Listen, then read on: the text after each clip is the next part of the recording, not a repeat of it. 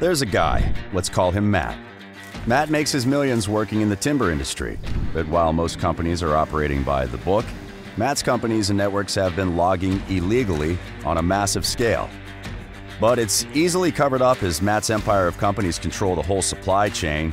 On top of that, they're paying little or no taxes at all. They use offshore bank accounts and make false declarations about the value of timber stockpiles, destroying natural habitats and driving species to extinction.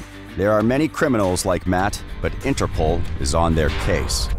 Interpol's environmental security program works with police forces and agencies in member countries to help them prevent, detect, and disrupt forestry crimes, dismantling the criminal groups behind them.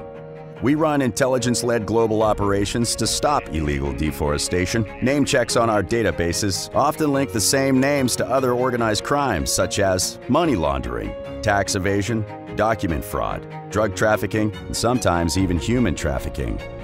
We are fighting for cases of large-scale forestry crime to be treated as corporate fraud.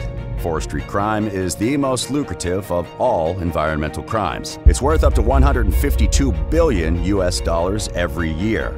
It's exploiting a resource that's vital for our survival and future generations. Environmental crime is a crime that impacts on all of us. That's why Interpol is so invested in fighting it. Interpol, linking forces of nature.